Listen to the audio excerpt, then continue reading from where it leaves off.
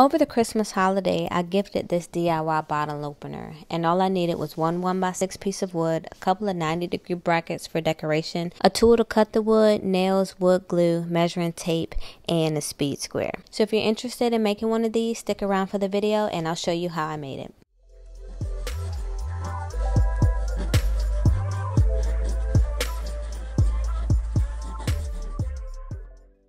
I already had this wood on hand and I noticed that it was splitting down the center. So the first thing I wanted to do was cut into the good pieces of wood so it wouldn't start to splinter or break apart as I was building. I noticed after the first piece I cut, with hardly any pressure, just break that piece apart. So I knew I was going to have to do a lot of cutting in order to get to some good solid wood. After about the third try, I flipped the board over just to see what it was looking like on the bottom side, and I noticed the piece of knotted wood that I was able to cut off where it was rotting and everything. And once I cut that off, I was good to go.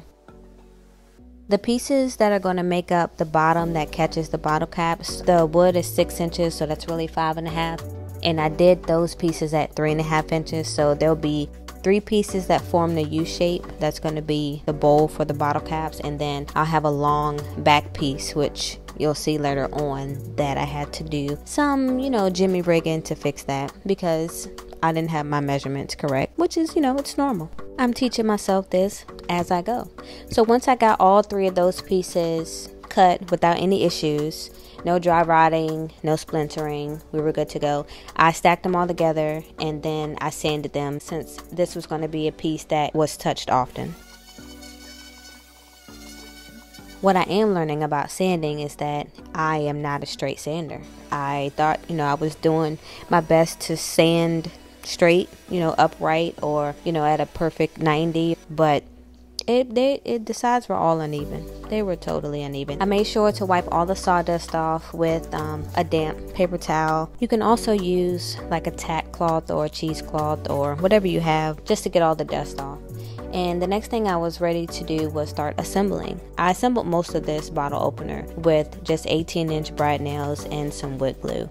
Once I had the 3 walls for the bottom little bucket part put together, I was ready to cut the bottom and the back. Once I get all those pieces, you're pretty much done after that. I made sure that everything lined up well and fit together well and just started to assemble it. I wasn't too worried about where a lot of the nail holes were going because they would get covered up by those corner 90 brackets. But for the rest of it, I did go ahead and fill it in with the wood putty to make sure that there were no major gaps or seams that were open. And once the wood putty dried, I just sanded it down and now I was ready to stain it. With my gloves handy and my napkins, I read the label on this Varathane stain that I used. It was a espresso satin finish, and I did forget to put on my mask. I didn't realize how this was going to smell, being this was my first time ever staining anything, so I do end up opening the garage door after a while. But the stain was actually fairly easy to put on. I used a water base because after some of the videos I seen with oil, I didn't feel like I was ready to go that route yet, and I'm glad I didn't because this was enough to be my first staining project, something that I wasn't just practicing on.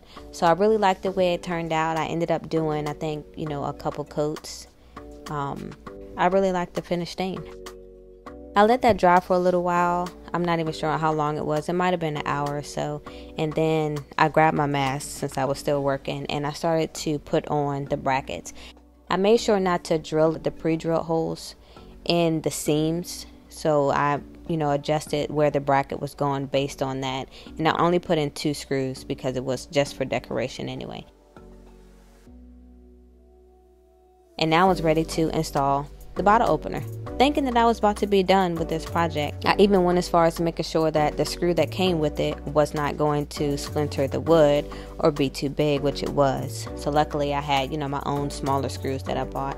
But in the process of doing that, I literally realized that this thing may be too short.